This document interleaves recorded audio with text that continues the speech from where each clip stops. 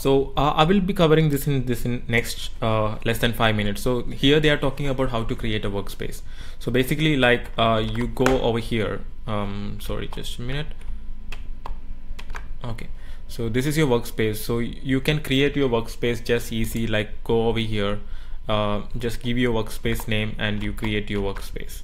All right. So right now, here what they are creating, select a blank workspace, and they are creating the template.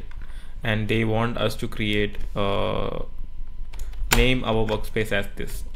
Sorry about that. Create a workspace, blank workspace.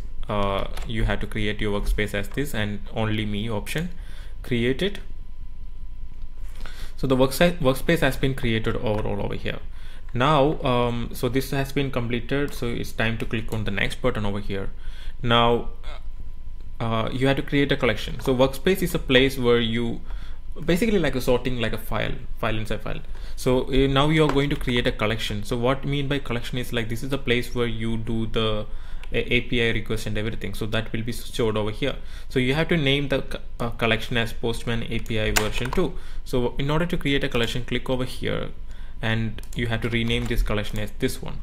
So you have created a workspace under a collection. So all good to go. Click on the next button. Now you have to create a request. So this is the first request which you are creating. So what are we trying to do over here is like there is like a library API which is created with the different books and genre, and what is that book is already contains and everything in a classified manner in an API of Postman. So now we are trying to use the get function to call that Postman thing. So now you have to click on add request button over here, click on link, and you try to click on send button. Now you will be able to see what book all that particular API has contains. So this has a hell lot of books over here, around 3,000. I don't know how much is the count, but there is like a lot of books over here. Awesome. So you have already created a workspace. Make sure that you click on save button to save it, and there should be a name for this. So the name is created as called get books, because the naming conventions are very important. Otherwise you won't be able to verify this certification at the end of the program. Now this has been created, and click on next button.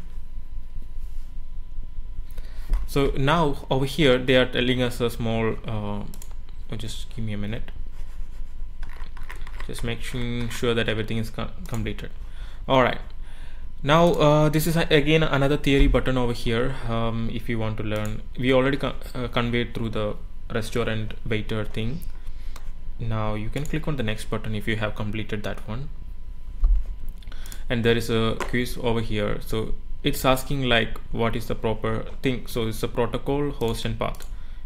I hope so. Then they are asking what is the range success. I hope this one. Let's try and see.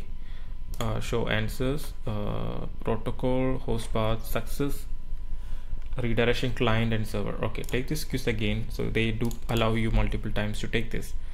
So protocol, host, and path, success, redirection, client, and server.